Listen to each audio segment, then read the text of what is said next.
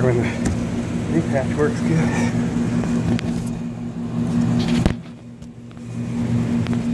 Got an AC not cooling. This little one right here.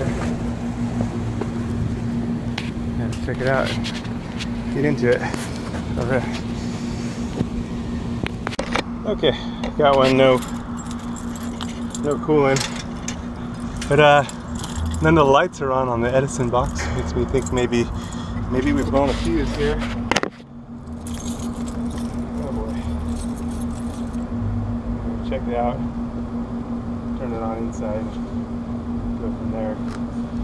I'm not sure about the Edison box and the controls, whether it gets power from the high voltage side, the 120, or whether it gets it from the low voltage side. So, going to trace the conduit down to this one right here. Pull that, check that, start there. Again, no lights on the Edison box. Start there. Let's see if we have continuity here on our fuses.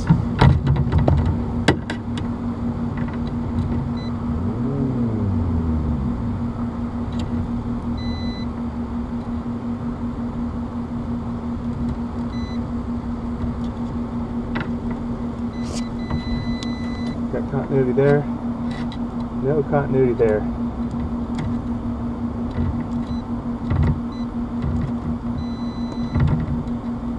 So we got a bad fuse. Problem number one. And fuse in my pocket here. Verify that it's good.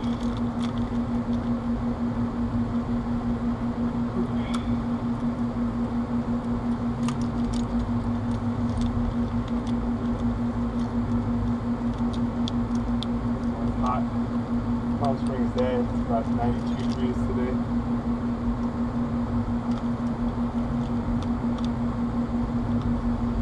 So,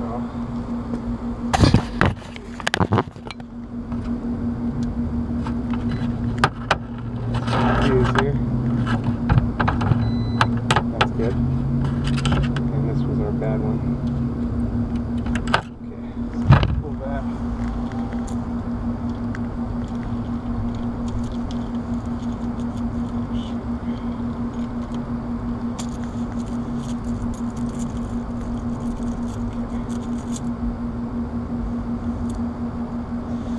Cell phone case break, so I'm a little broke. I'm a little disoriented because of the.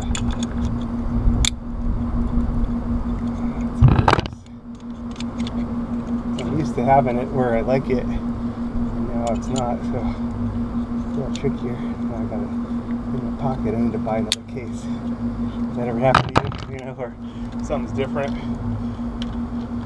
what you're carrying, and it kind of throws you off a little. Okay, there's that. Now let's take a look at the box. It's a little different style air conditioning.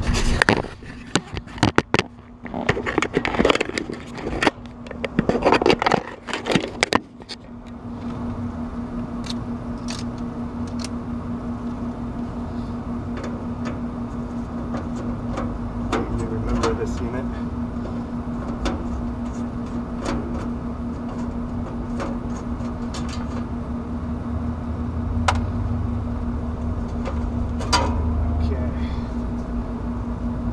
Look, we got a 35 capacitor. It's got a different style hard start kit on it, and a 5 microfarad capacitor. I'm gonna check, test both of those. Start there. Looking at the contactor, everything looks okay there.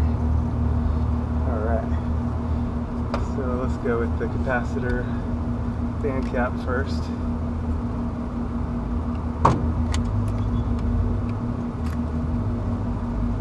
really don't know what was happening.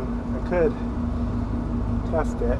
I don't see any wiring shorts, so that's always a indication. I'm going to be testing the capacitors anyway. Yeah, let's plug it in. We'll give it a shot. Since I don't see anything jumping off. Okay, here goes, pushing in the contactor. Oh, started up good.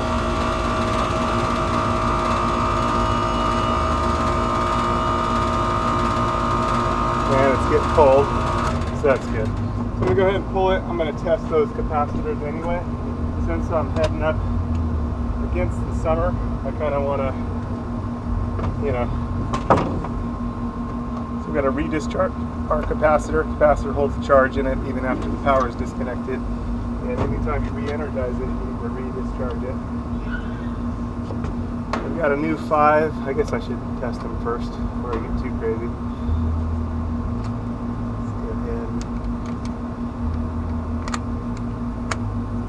Leads off, and going to microfarads here. You can discharge the 5 to the fan. Technically it cancels out of the motor windings, but you never know if something went bad. Okay, it's offline. 4.84. That's not too bad. Test our new one. It is out of where we want it to. It's plus or minus 5%. Actually, it is okay. Even the new one's 4.89. Plus or minus 5% would put it at 0.25, so 4.75 would be good. So we're okay there. So I can put that back.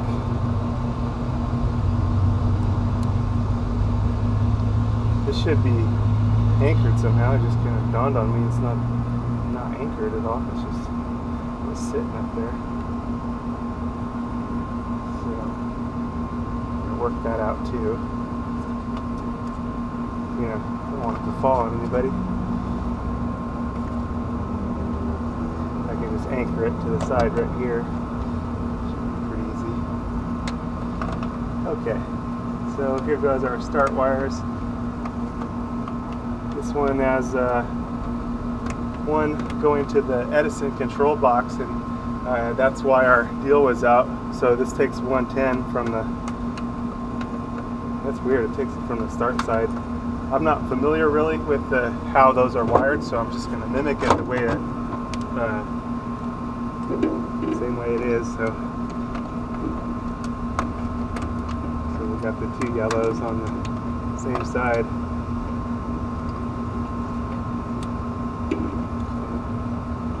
The commons on the other. Let's see if I can just test this with it disconnected and with the commons still connected, just curiosity. Yeah, it's not giving me a good reading, 0.831. So we're going to pull off those.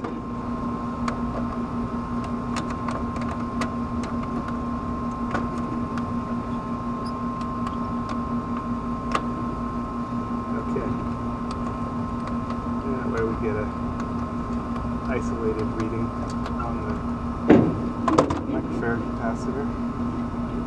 This one's a 35, so let's see what we got. Huh, still 0.83. That's weird. We got a bad cap. 0.83, yeah, got a bad cap. So, there's our problem. And we had the blown fuse, so that's a problem. Well, that was the symptom. And 35 in my bag. And we can test out even on here. 35.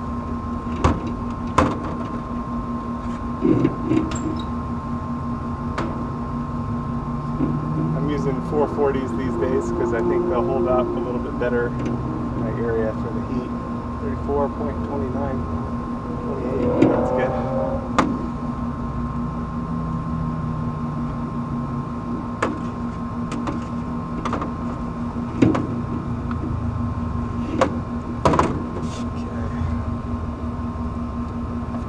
Slip up the capacitor theory. Maybe not. I need to go down. Ouch. I have to loosen the strap a bit here.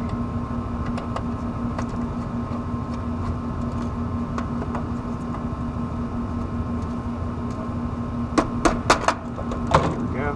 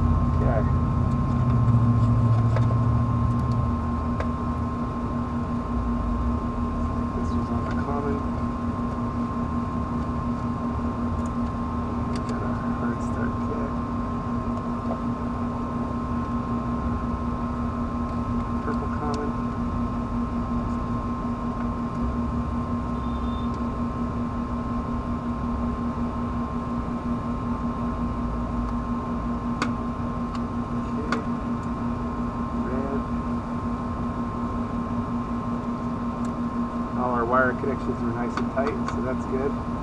So we got our yellow coming up from the Edison box on the arm, and the yellow start. And we should just have the other lead from the hard start kit, which is right over here. Okay. And everything was nice and tight. That's good. All right, should be much better now. Probably that capacitor was so out of phase that it pulled too much amps. Okay, so I went ahead and anchored the capacitor there. It's not touching the roof or nothing, not touching anything funny. Everything's good there. And, oh, actually everything's not good there. I had the lead come disconnected here. That looks like that was too high up there. Let me pull that around to the front instead and redo this.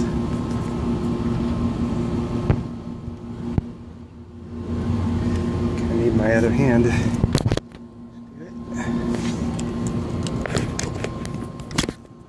we go. And now I'll just run that to the front instead.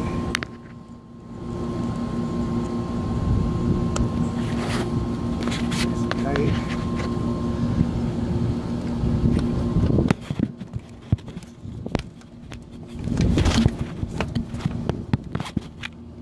Logistics.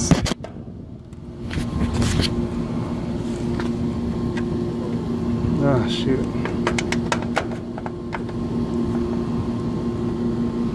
Yeah, I'm gonna need to trade this one.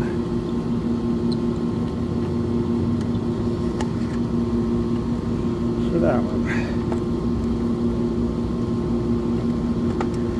Yay. Okay, we're in good now.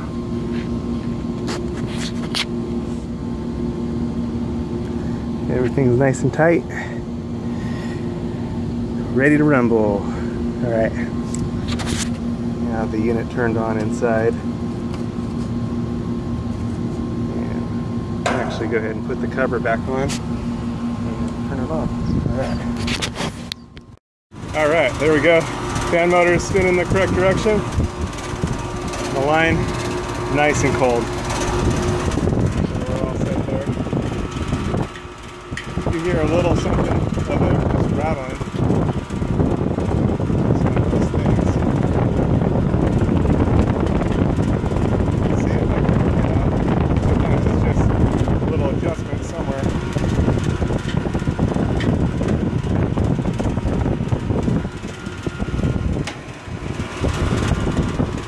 Oh, look at that. There it is. No wonder. just reset this screw here, see if we can make that better. Yeah, it's no fun to listen to. Pull it tight and then we'll see if we can run that in better. Yeah, weird.